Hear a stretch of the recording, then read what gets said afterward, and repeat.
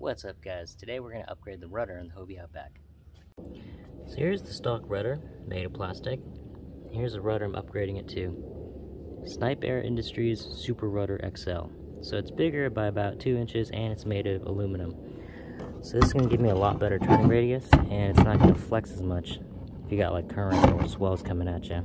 So the stock plastic rudder, this one, is thicker than the metal rudder that I'm upgrading it to. It comes with these plastic washers,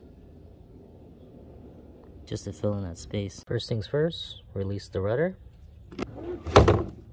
Alright, so what you gotta do next is untie this little knot right here. And it's just 2 simple knots. What you gotta do is you gotta pull out some slack so that you have room to work. And then what I did is, this knot is actually kind of tight, so I just dipped it in some water. And then what you gotta do is you're gonna need some type of like needle nose pliers. And then just try to loosen up this knot. There's 2 knots on here, but it's just 2 simple knots. So what I did is I grabbed this little excess and then just loosen the overall knot.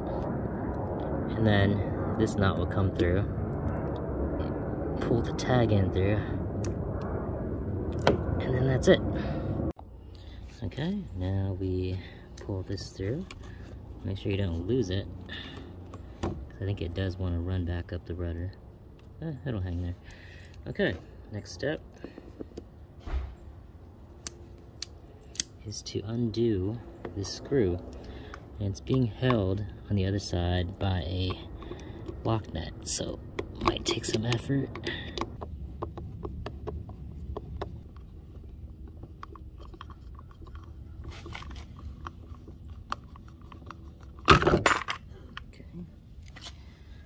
So that just fell out, but here's the spring that sends the rudder down. So since the rudder is going to be moving a lot in this location, I'm going to be putting grease on this side of the wheel. Alright, so another thing you should do is take out this old lock nut, because the threads might not be good anymore. Replace it with one of equal size. Okay, so here you got the spring attached to the rudder. Then you put the spring inside of this rudder assembly. It just kind of goes in the bottom lower left half. Feel around till you fit it go in. There you go, it's in. Alright, now we're going to lift the rudder up, put the spacers in. Okay, that's going to be kind of tricky because the spring's under tension. Makes sense. There you go. Just push it back until the holes line up.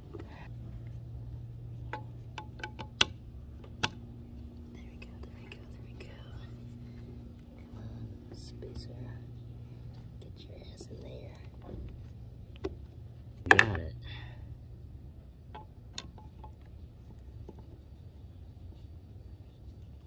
Alright, rudder's locked in. Now we just gotta tie this bad boy up.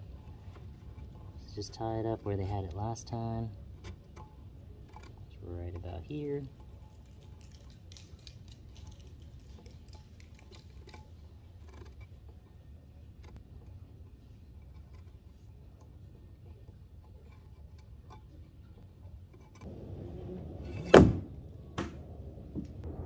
Alright, here it is, all finished. Looking great, looking great. Smooth rudder control too. If you guys like this video, if it helped you out, hit that subscribe button for more content. Thanks.